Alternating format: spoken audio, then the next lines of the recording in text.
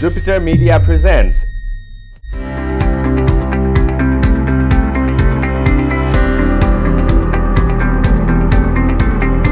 EDUCAST, telecasting global opportunities.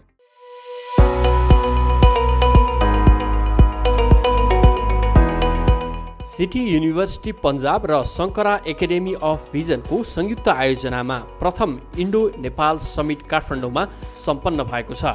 उक्त कार्यक्रममा city युनिभर्सिटीका chancellor Charanjit Singh Channi, vice chancellor doctor हर्ष Sadavarti, pro chancellor तथा city ग्रुपका managing director doctor Manveer Singh, Shankara academy of भिजनका principal doctor Aditya Goyal, Nepal सरकार Nepal health professional काउन्सिलका registrar Pushpraj Khanal लगायत 200 भन्दा बढी नेपालका कलेज तथा युनिभर्सिटीका प्रोफेसर, प्रिन्सिपल र सिटी युनिभर्सिटीका पूर्व विद्यार्थीहरूको बाक्लो उपस्थिति रहेको थियो। प्रमुख अतिथि नेपाल सरकार Nepal health professional काउन्सिलका registrar Pushpraj खनालले पानसमा बत्ती बाली कार्यक्रमको समुद्घाटन गर्नुभएको थियो।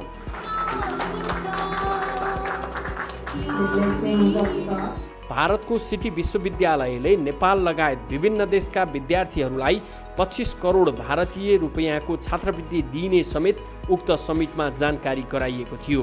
राजधानीमा शनिबार विश्वविद्यालयका प्रतिनिधि मण्डलद्वारा आयोजित उक्त शिक्षासँग सम्बन्धित सम्मेलन पश्चात पत्रकार सम्मेलन गरी सम्पूर्ण जानकारी गराइएको थियो। सम्मेलनमा बोल्दै विश्वविद्यालयका उपकुलपति चरणजीत सिंह चन्नीले विद्यार्थीहरूलाई अन्तर्राष्ट्रिय प्रतिस्पर्धा योग्य बनाउन आफूले नयाँ युग अनुसारको शिक्षा दिइरहेको जानकारी गराउनुभयो।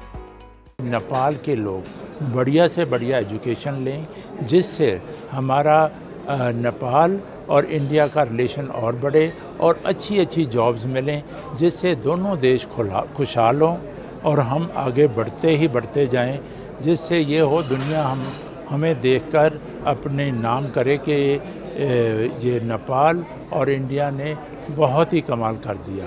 Thank you very much.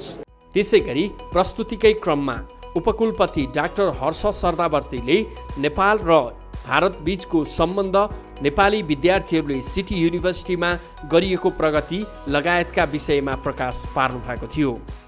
City University is a leading industry-driven university. We tied up with more than 50 industries so far and running industry-based curriculum. So few flagship programs like computer science with AI data science, cybersecurity and forensics is there. We have business analytics, programs in optometry, healthcare, paramedical sciences, fashion, interior, liberal arts, sports sciences. More than 70 plus programs are available in our university, and PhD program is the most sought after program. We have got 50 plus PhD guides available, 600 PhD scholars available. So our thought process to coming here is to spread education. Education for future is the theme. Talking about the futuristic education, emerging technology, industry 4.0 technologies also, so that students should choose stream program with their passion only. Lot of things are available nowadays. People are going for incubation center, they are having their own enterprise, they are having entrepreneurial skills also. So we are developing a proper holistic approach in the student, comm skill, personality development, domain based skill, to make them a proper human being. So that is why we are here, just to not only to promote our university, to spread education among the masses.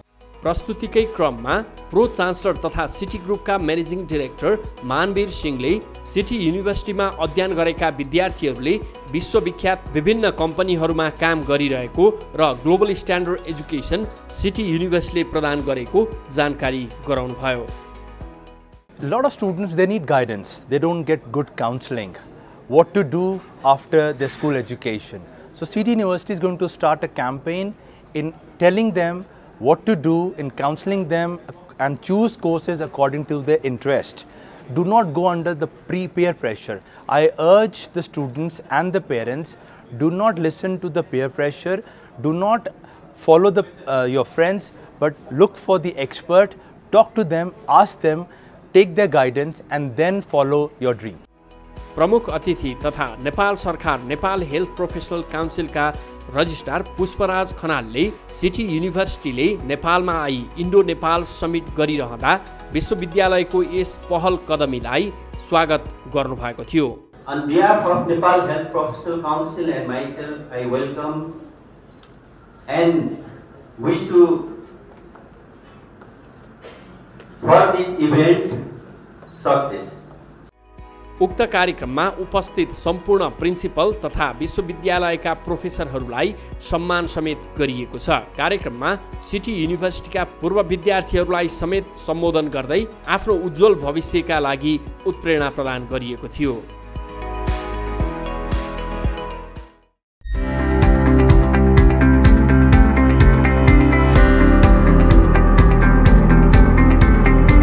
EDUCAST, telecasting global opportunities.